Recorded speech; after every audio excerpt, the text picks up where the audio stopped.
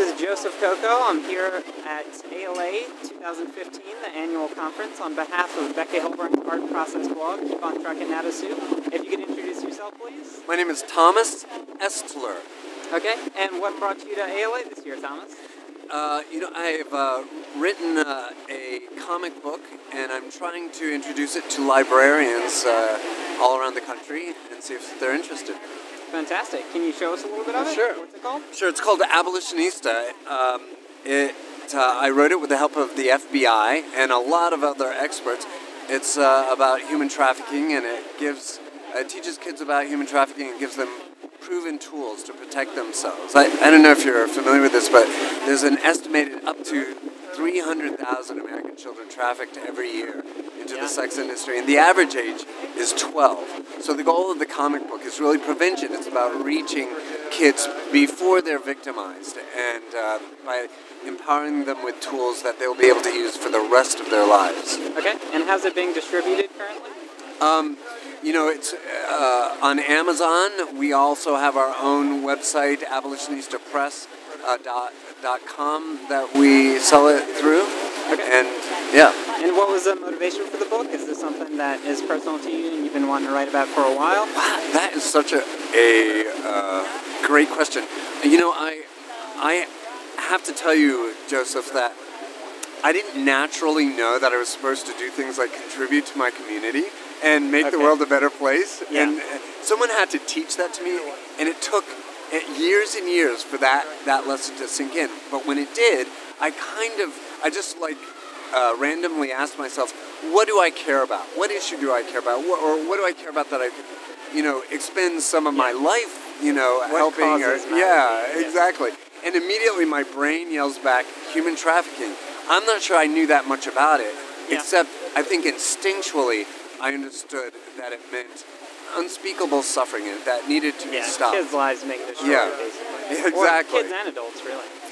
After that, I think my eyes kind of were opened, unconsciously open, looking for some way for me to get involved and make a difference. And then a friend of mine who is fighting human trafficking in the New York City court system, because she's the head of a department called Crimes Against Children, Sex Crimes, she told me of an event she had gone to with survivors, girls that had been rescued from human trafficking. And she comes back and she tells me, Thomas, they're all reading comic books. Someone should write a comic book about this issue. And immediately for me, I brought together something that I love doing. I'm a writer, and this thing that I inexplicably care so much about, this issue of human trafficking. Boom. And it was like, I was struck by lightning. And I knew this was something that I had to do. And there's certainly a lot of visuals that can be involved in human trafficking, but it's also a heavy sort of scenario. So how did you convey the importance and cruelty of these sort of things without creating it in a disgusting environment, I guess you would say?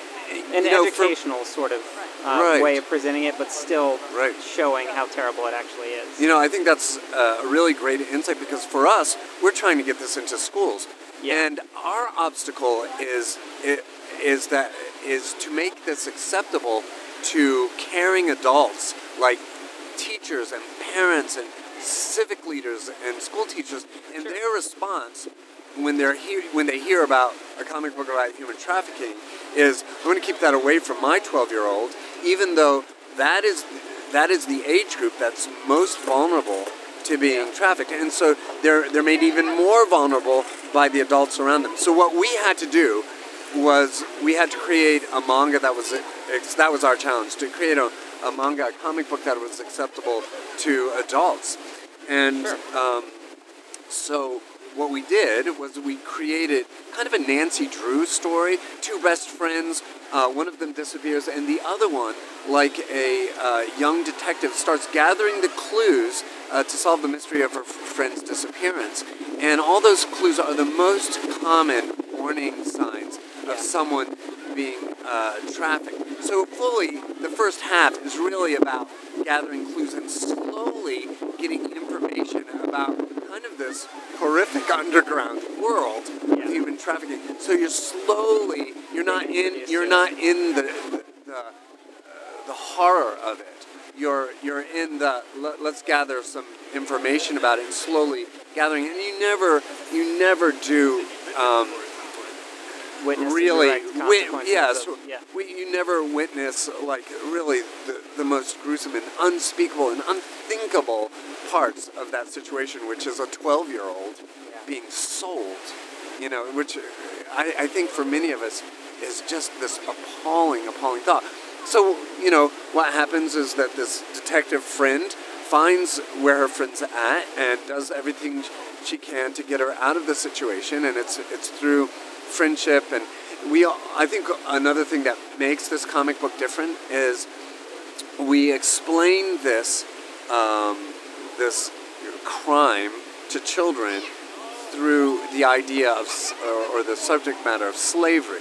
And the word slavery is, I think, maybe even a better term for human trafficking than human trafficking. Certainly to explain to kids who have a much better understanding of what slavery is than trafficking. Yeah, at 12, they're probably learning about slavery right then in school. So if you're, certainly they understand the word, the language, and maybe they're even studying. Presented in the context of history as though this isn't happening now. And it might not be literally happening, but something very similar is happening. Well, and I think that a lot of people, politicians and people in the legislature, they will admit that there is slavery going around. There are people that are being forced, especially children, forced to work in a lot of different like crop industries that have to involve humans picking. Lots of pesticides as well. Probably. Yeah, and also children being forced to fight in armies, certainly without pay, and also in the most dangerous part of that kind of situation. Like they're the ones at the front of the lines, put at the front of the line, so if there's a landmine, they're the ones that get hit. Because they're seen as expendable because they can't actually fight. Which is the worst possible way to view a child. Unbelievable. It's unbelievable. The horror, the horrible situations that children are put in. So, what we do is, in the comic book, one of the main characters is doing a report on slavery, and she finds a picture of her first ancestor brought over to the New World as a slave. And as soon as she discovers that ancestor actually becomes a character in the comic book, and when our main character is trafficked and hits her lowest point, of course she thinks of her trafficker as her boyfriend.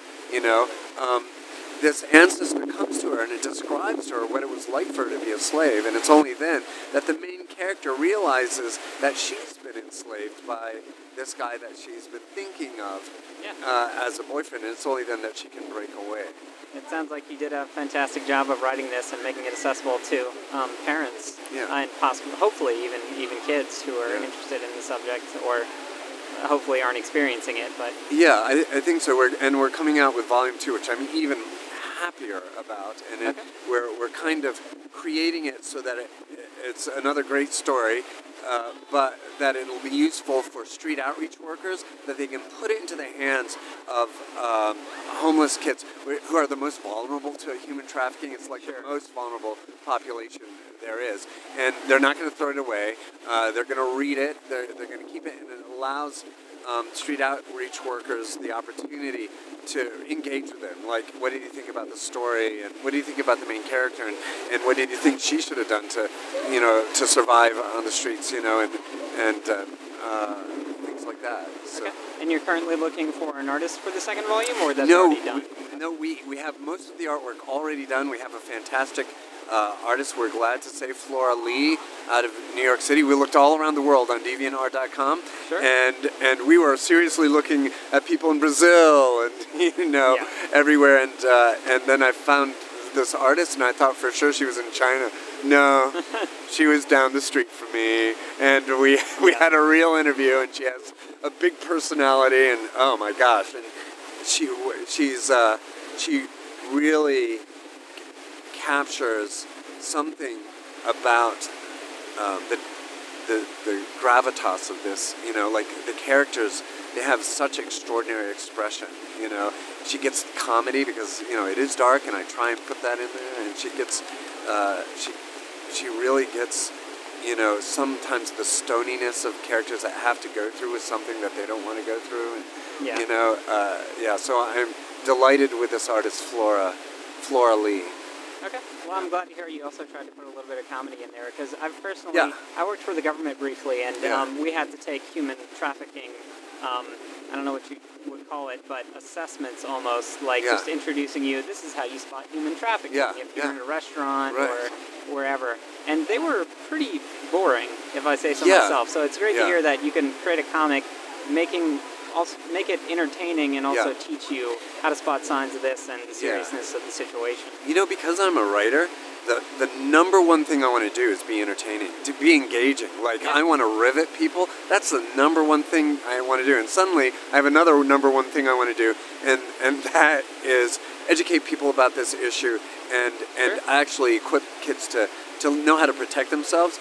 But I have to tell you, it kills me if I thought that I was writing something and it was boring. A manual. I would die. I would just absolutely die. So, Well, is this your first day at ALA, or did you come yesterday as well? No, this was my first day. Okay. Yeah.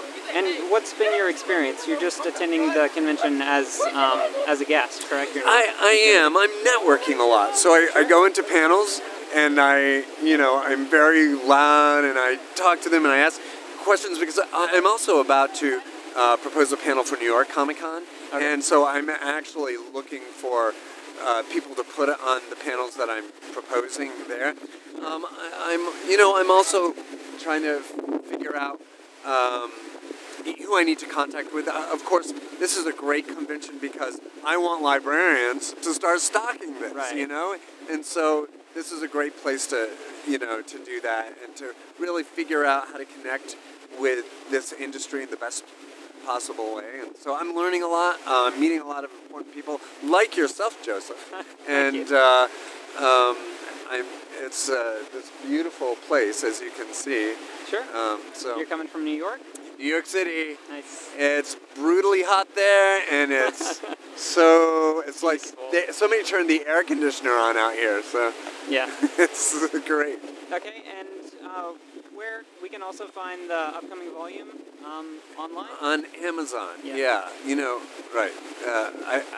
I also have a website, but I want to be honest with you, Joseph. Yeah. I don't check it as much as I should about people that are buying it. So I think I'm going to shut that down until I find somebody who wants to take over my e-commerce site, because I've got too much to do. I'm doing workshops in schools and homeless shelters. And you said you were interested in contacting creators, writers, or artists who have dealt with the subject matter of bullying in some form. That's right. How would they reach out to you? Yes. If some viewers, because primarily artists are viewing the video, so some people might have stories that they've created or are interested in creating. Yes. Would love to share with you and with the public at New York Comic Con. Fantastic, and that's I'm trying to create panels around the idea that comic books can really deal with the issues that are most crucial to the lives of the children, and that comic books can have the power of really empowering kids to live more successful lives, more powerful lives, more inspired lives, And so I'm creating these kind of comic books, and if you're a comic book creator that has created something like that, I'd love for you to be on a panel with me. You can contact me through freedomladder@gmail.com. Freedom Ladder, like freedom. And ladder, like ladder. Yeah. freedomladder@gmail.com. Freedom Ladder is the name of my organization that distributes this. All right, thank you, and I hope you have a good ALA. Oh my gosh, Joseph, you're awesome.